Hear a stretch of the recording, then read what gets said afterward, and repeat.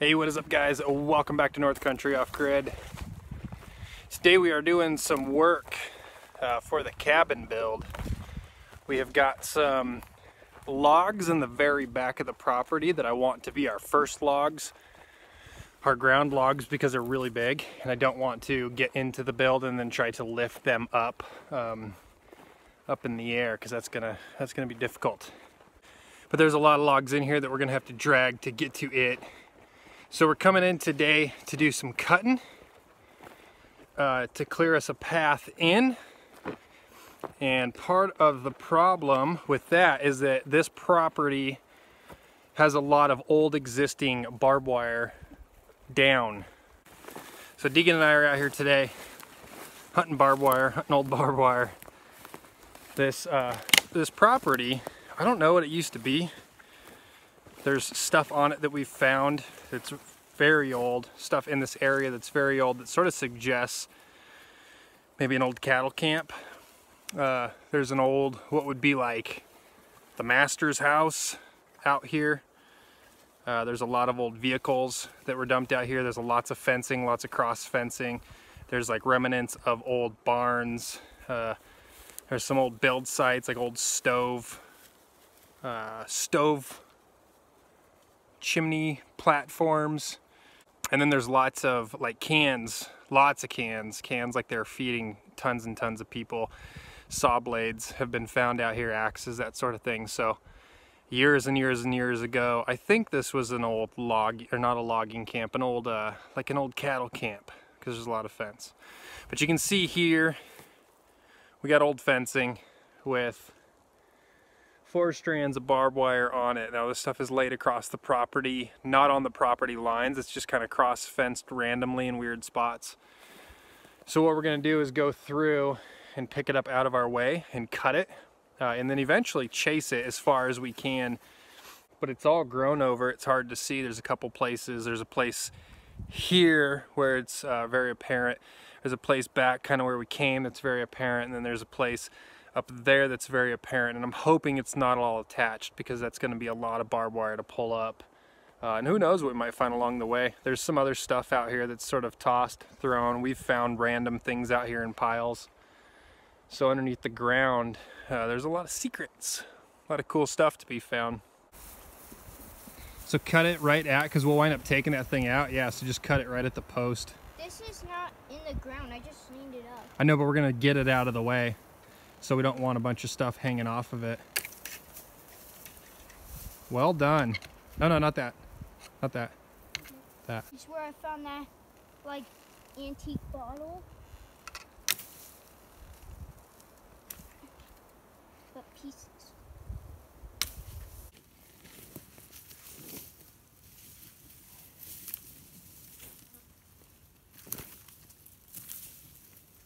I got 3.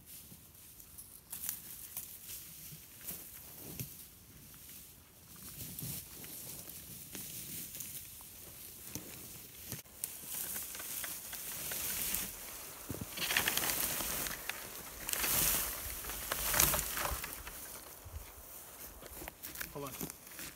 Cut, Those 2 wires. no, cut this loose from here.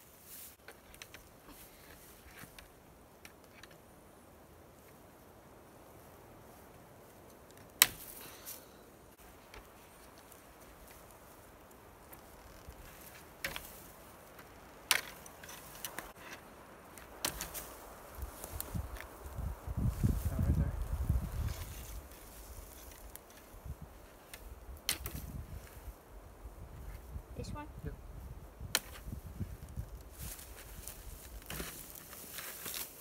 That's cut. Cut it here though.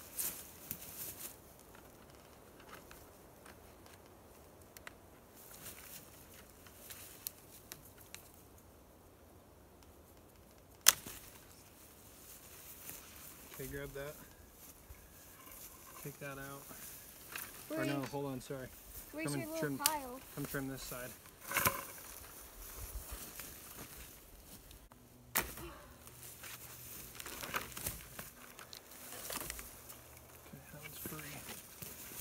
Grab that one you just stepped on.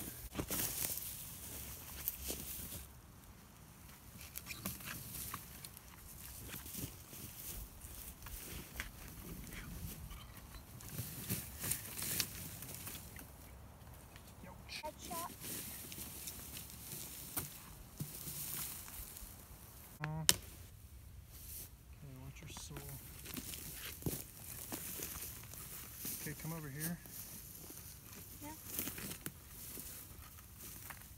Ouch! Whoa. I should buck also.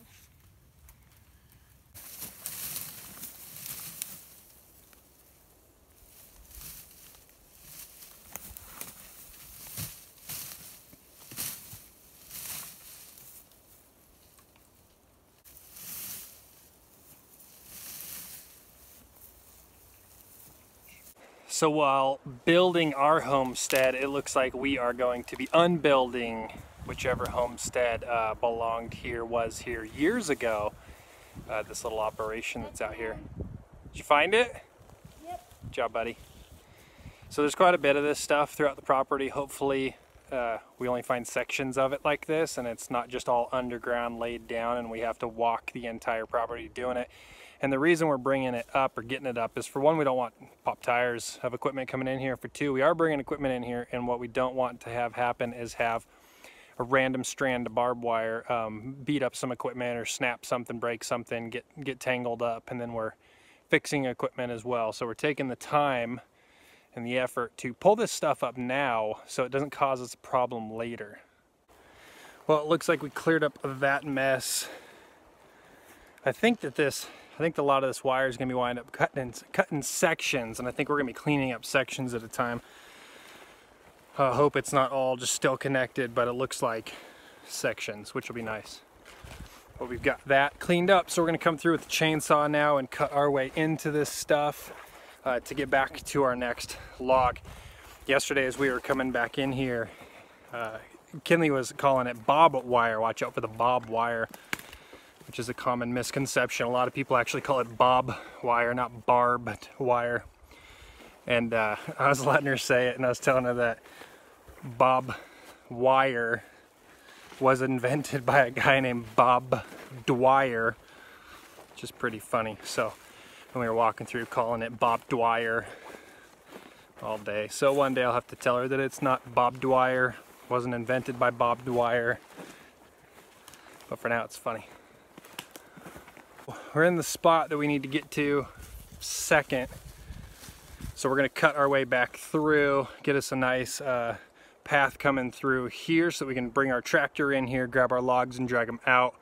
I'll take you guys up here and show you where we're trying to end up for the final destination, because it's our biggest logs.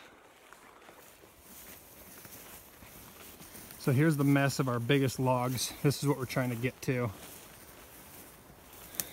Big logs, big, long, and straight logs. These are great logs. These are gonna be great foundation logs, our first logs to get going with, because they are the biggest, they are the heaviest. That's probably 13, 14 inches thick there. So it gets us off the ground. That one's even bigger.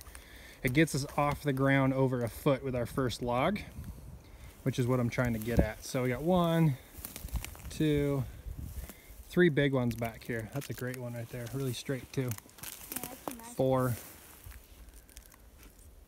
or 5 big logs back here. And that's the back of the property. So we have to come to the furthest point of the property to get our very first trees. It's just the way of it. I can't get every tree drug out right now because I don't have a place to stage all these logs. So they're kind of just sitting out here waiting for me to come grab them. I'm starting to crowd my build area with logs, and I don't want to continue crowding it. All right, so let's get back, fire up the chainsaw, start cutting in here.